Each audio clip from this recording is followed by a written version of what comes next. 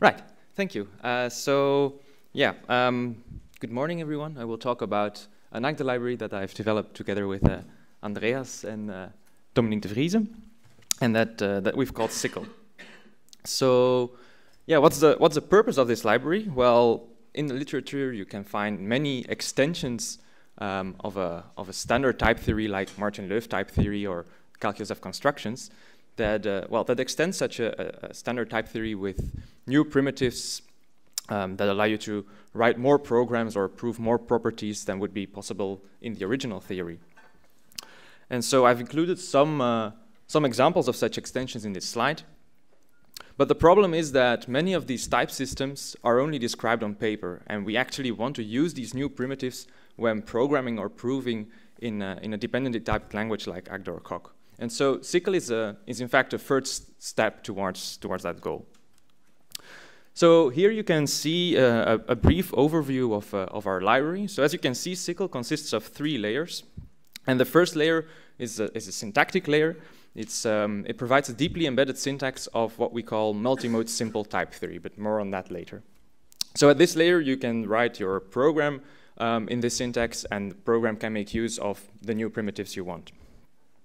What you cannot do at this layer is evaluate a program. So there's no notion of computation at this layer, but you can compute the denotation of a program in the second semantic layer. So that layer consists of a formalization of pre-sheaf models of type theory in Agda.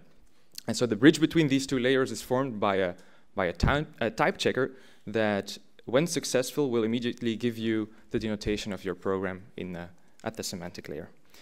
And then the denotation of some programs can actually be further extracted to ordinary Agda programs. So in that way, you get just a normal Agda function that you can import and use in other Agda developments that do not necessarily make use of Sikkel. Right, so what is this multimode simple type theory, or MSTT? Well, actually, it's a restriction of multimodal type theory, or MTT, by Gratzer and others, but restricted to simple types. So at the syntactic layer, there is currently no support for dependent types.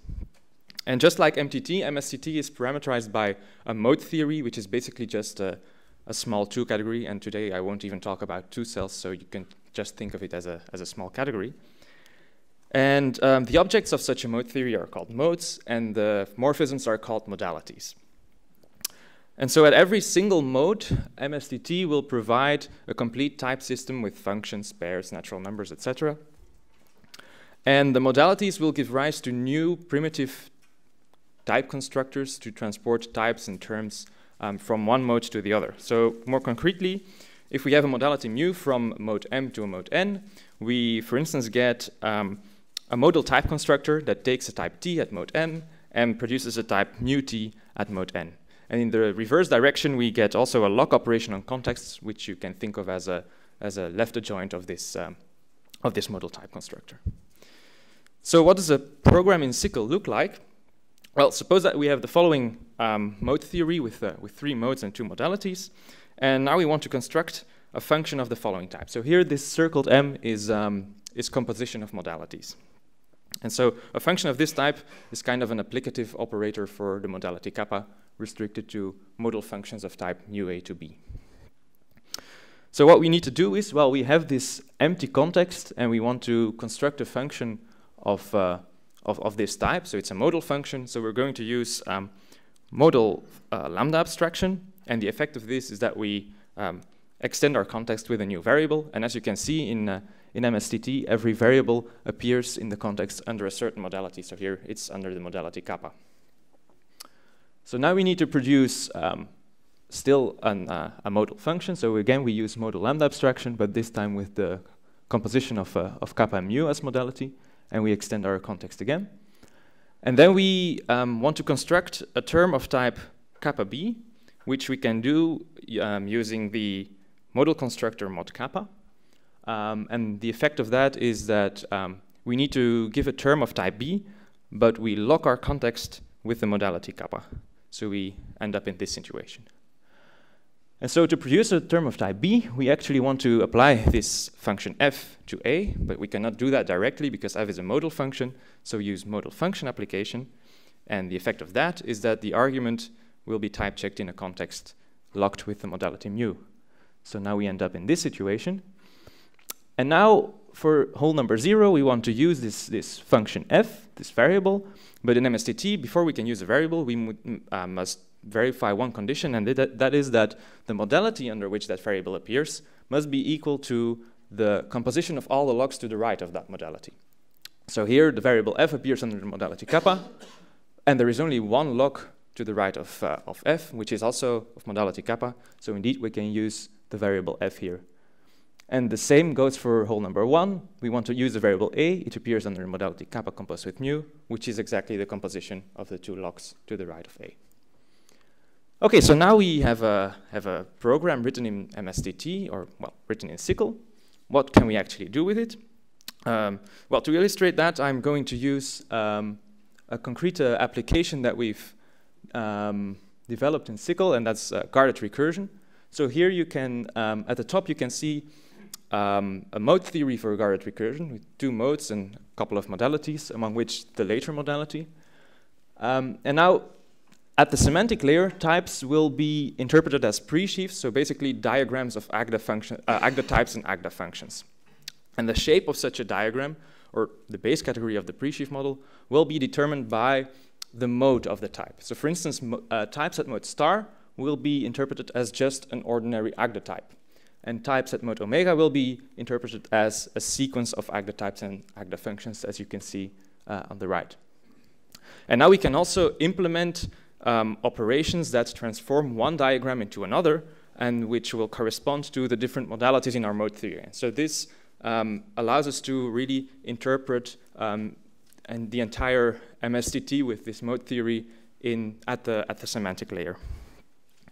And what we can also see is that a type at mode star will be interpreted as just an ordinary Agda type, and a term will be just interpreted as an ordinary Agda term.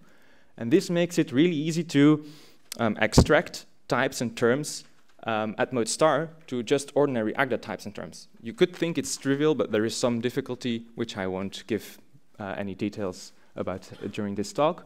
But yeah, this makes it easy, and this gives us a really elegant extraction mechanism that allows us to stay as long as possible at the syntactic layer where we write our programs. And if you end up with a program that's of the wrong mode, you can just apply a modality. You're in mode star, compute the denotation, and then extract to an ordinary Agda function. Okay, so as a summary, what's the benefits of using Sikkel? So first, it's completely general in the mode theory. We also illustrate that in the full paper with another application involving a restricted form of parametricity. It has this extraction mechanism using modalities, which I already talked about.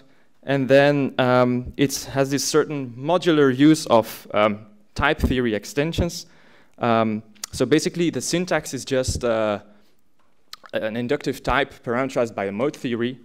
So if at one point in your Agda development you want to use guarded recursion to write a function, you can just instantiate Sikkel with a mode theory for guarded recursion, write a function, extract it to an ordinary Agda function. And if at another point you want to use parametricity, you can instantiate Sikkel with a mode theory for parametricity, extract to an ordinary Agda function, and keep on working in ordinary Agda.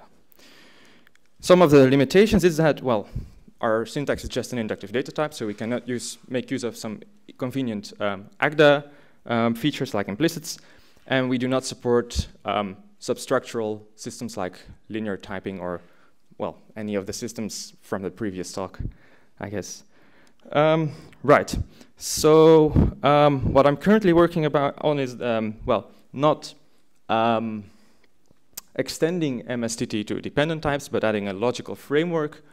So there you get a way to write proofs about Sikkel programs. And I need to mention that the pre-sheaf models, so the semantic layer, already do support dependent types, so we can write a soundness proof. And so the hope is that we get we can extract the interpretations of those proofs to get ordinary Agda proofs about the extracted Sikkel programs. And so very, very quickly about future work, I hope to implement the Hoffmann-Streicher universe at the semantic layer, but there are some problems in standard Agda which I hope to solve if, well, which I think I could solve if there would be a variant of cubical Agda with uniqueness of identity proofs. I also want to extend the syntactic layer to full dependent types, provide some support for inductive types, and study other applications. And with that, I'm going to conclude. So, thank you.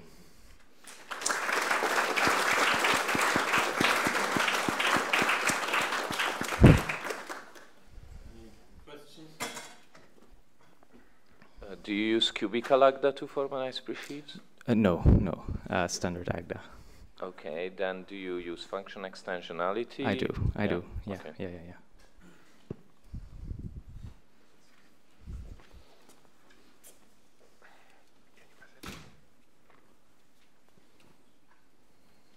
On the presheaf layer, well, how much of presheaf theory do you formalize that? Do you need to talk about naturality diagrams, and do you use propositional equality for that?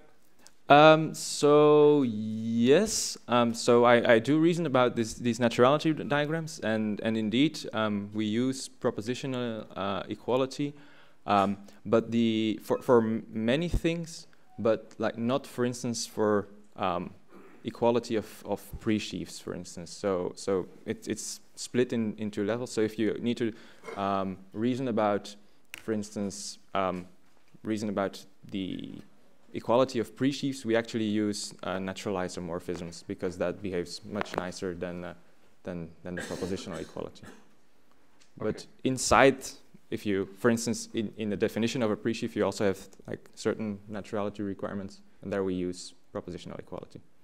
Okay, I'm just wondering if there's an overhead working with that, rather than, if you could formulate it using. Yeah. So there is, yeah, and actually we've considered using cubical Agda, but at this point that would take quite some work to port it to cubical Agda. So yeah. Okay, thank you.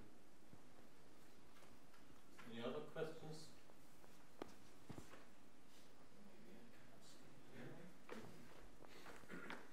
So did you consider using strict presheaves, like Pierre-Marie's prefascist sets, where you don't need to function extensionality, or there are these point-free presheaves where that's another way to avoid function extensionality, which are not strict but still maybe a bit nice. Maybe we can discuss that could be, but yeah, well, they're not included, but yeah.